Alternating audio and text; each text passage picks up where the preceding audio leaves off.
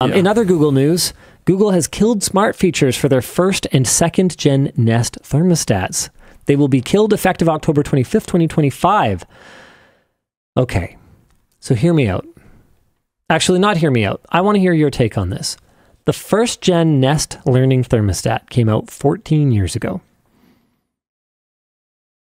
You can still use it as a normal thermostat. What are the what features? Well, the like learning and I guess the app control, right?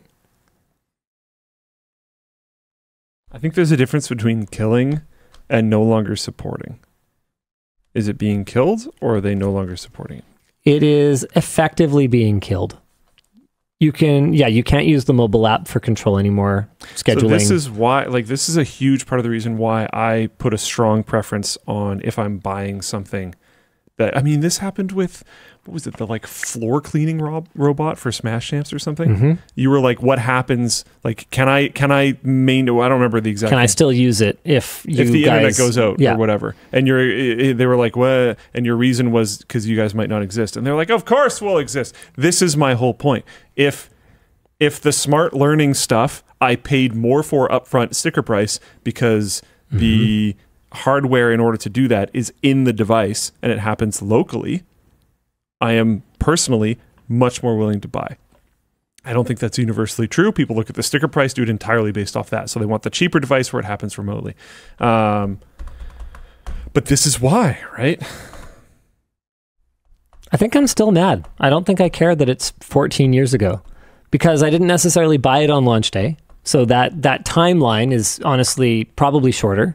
Yeah. And I'm not saying I'm not mad because this thing is sold with these features and it never said, hey, we'll turn them off in 14 years. Yeah. And if you bought it 7 years ago, it didn't say, hey, we're going to turn it off in 7 years. No, when I saw 14 years. Someone said it still works, WTF. They're killing specific features. They're not saying that it's not working at all.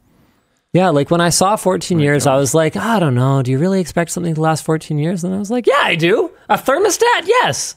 I expect a thermostat to last as long as my house. Pretty much, yeah. What are we even talking about here? Yeah. This is not a smoke detector, change it every 5 years or 10 years or whatever. This is a freaking thermostat. I don't have one. Is there...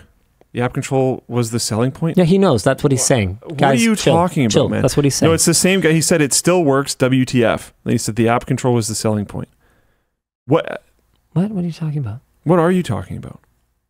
Because my point with if there's things on it that happen locally... It becomes a dumb thermostat now. So there's no learning anymore. And the easy thing to do, if a lot more of the stuff happened locally... which maybe it does, maybe it doesn't. I don't know. I don't know this product very well. But the easy thing to do would just make it so that people could control it with Home Assistant or something. Yeah, but that's not that easy. You can't ask people to set up flipping Home Assistant. But it would be much cooler on the company if they allowed people to. I don't know that it doesn't, to be clear. Pyro Pinky says you can use Home Assistant. You can, but you can't expect a normie to but that is better. Do that. This is the problem with the cloud. This is the problem with anything that's in the cloud. They are disabling Home Assistant access? What? Are they actually? Okay, this is worse than I thought. I don't know if that's true or not. The whole thing should just be immediately open source if they're killing it. If it's a smart device, if it has a processor on it, then that's the right thing to do. They should just say, okay, well, here you go then. Nest works locally but won't work with hardware assistant. So it's just losing app control. Even the app control thing is weird though, because like we said earlier, right? You buy a product on a list of features. I think something needs to change legally, and I don't know what it is. But you shouldn't be able to sell a product and then as a company take features away from that product, right? That doesn't seem right. Man, this is tough. So is there a legal period of time? Insomniac points out that the hardware can't do modern cryptographic ciphers, which could legitimately be a good reason to EOL it. They are offering a discount. That's an interesting one. On a new thermostat for a 4th gen Nest Learning thermostat. They will give you, looks like $130 off, bringing it down to $150. But boy, is that ever a lot of money to rebuy a thing that I thought I was buying. But yeah, I don't know. I don't think it's okay. Aggie says it's not fair to ask them to give that IP up. We're not asking them to give it up. We're asking them to support it. And then failing that, well, I guess they better give it up. They're making a choice, though. Also, if it's 14-year-old software for a thermostat, it's probably fine to give that up. CatOS goes, fairly sure Home Assistant went through the cloud. Yeah, so some Home Assistant integrations are through the cloud, which is why I insisted on finding thermostats that didn't. So my Ecobees do not. Yeah, makes sense. They are controllable locally by Home Assistant, which means that if my internet's down, I can still adjust my in-floor heat. That's exactly how I would want to do that purchasing decision for sure. But yeah, I don't know. I think they need to figure something out, because this is happening with lots of different products where they're just being like, no, we're not going to support it anymore. And 14 years is a long time, but it's still them going, well, we're not going to support this anymore for a device that traditionally people expect these things to last forever, right?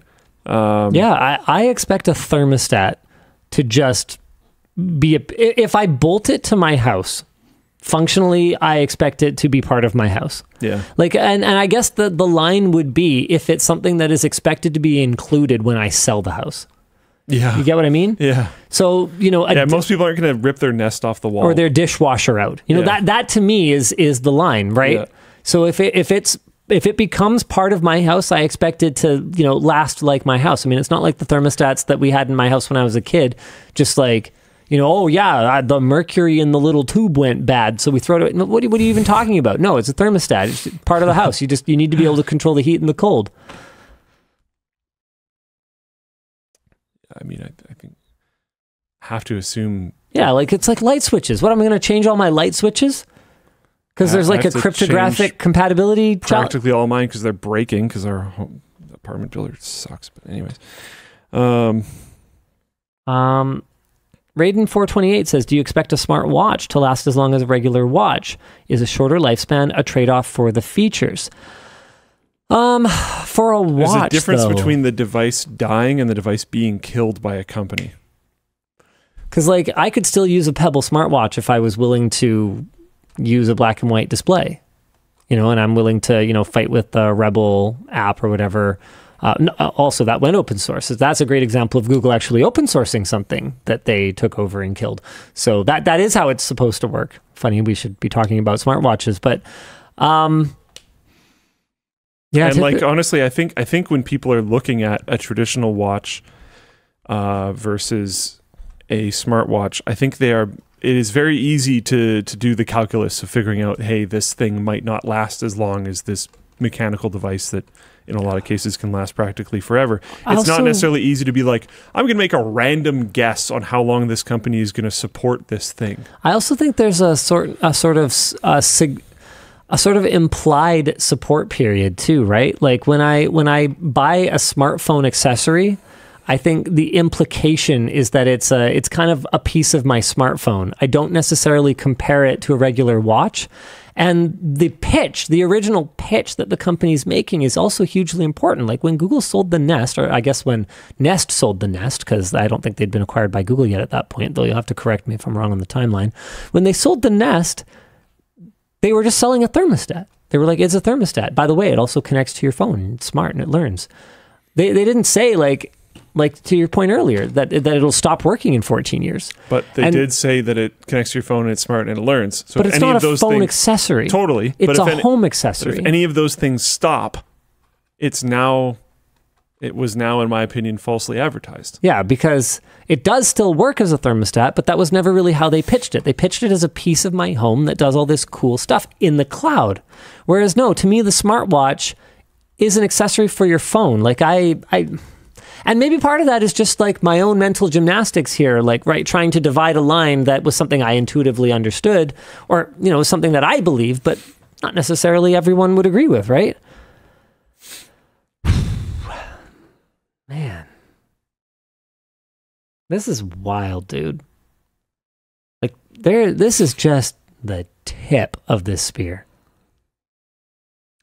This is becoming more and more of a problem. Every smart device anyone's ever bought is going to be deprecated at some point, and probably not properly, in our opinion. Yeah. And then what? It's e-waste.